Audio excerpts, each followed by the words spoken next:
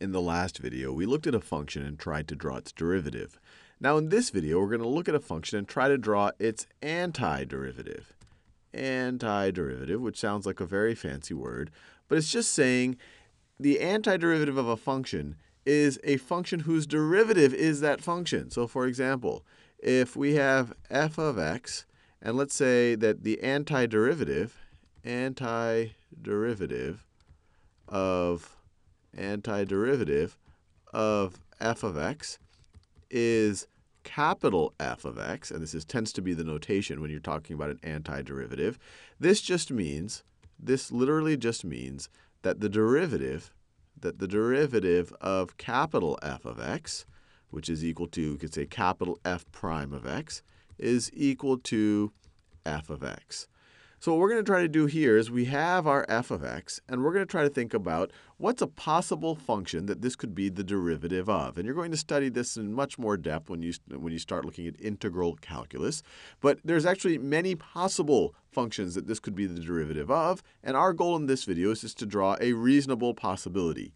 So let's think about it a little bit. So let's, over here on the top, draw y is equal to capital F of x. So what we're going to try to draw is a function where its derivative could look like this. So what we're essentially doing is when we go from what we draw up here to this, we're taking the derivative. So let's think about what this function could look like. So when we look at its derivative, it says over this interval, over this first interval right over here, let me do this in purple. It says over this interval from x is equal to 0 all the way to whatever value of x, this right over here, it says that the slope is a constant positive 1. So let me draw a line with a slope of a constant positive 1. And I could shift that line up and down. Once again, there's many possible antiderivatives. I will just pick a reasonable one. So I could have a line that looks something like this. I could have a line that looks something like this. I want to draw a slope of positive 1 as best as I can. So let's say it looks something like this. And I could make the function defined here or undefined here. The derivative is undefined at this point. I could make the function defined or undefined as I see fit. This will probably be a point of discontinuity on the original function. It doesn't have to be, but I'm just trying to draw a possible function. So let's just say it actually is defined at that point right over there. But since this is going to be discontinuous, the derivative is going to be undefined at that point. So that's that first interval. Now let's look at the second interval. The second interval from where that first interval ended all the way to right over here. The derivative is a constant negative 2. So that means over here I'm going to have a line of constant negative slope or constant negative 2 slope. So it's going to be twice as steep as this one right over here. So I actually could just draw it. I could make it a continuous function. I could just make a negative 2 slope just like this. And it looks like this interval is about half as long as this interval, so it maybe gets to the exact same point. So it could look something, let me draw it a little bit neater. It could look something like this. Could look something like this. This slope right over here is equal to 1. We see that right over there in the derivative. And then the slope right over here is equal to negative 2. We see that in the derivative. Now things get interesting. Once again, I could have shifted this blue line up and down. I did not have to construct a continuous function like this, but I'm doing it just for fun. There's many possible antiderivatives of this function. Now what's going on over the next interval? What is going on over this next interval? And I'll do it in orange. The slope starts off at a very high value, or it starts off at positive 2.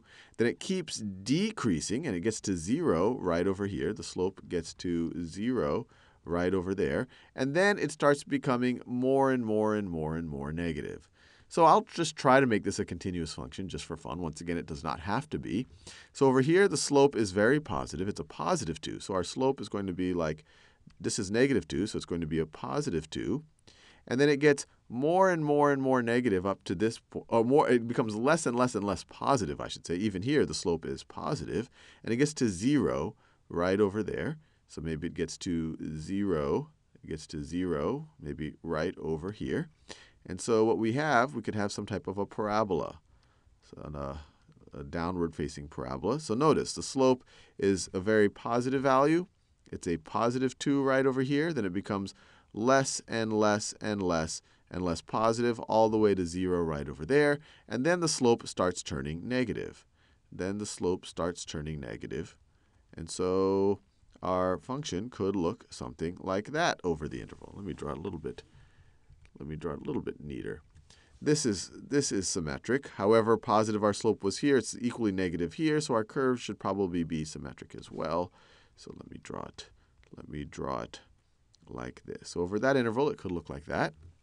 And then finally, over this last interval, or as I guess we could say it keeps going, our slope is 0. Our slope is 0 right over here. And once again, I don't have to draw a continuous function.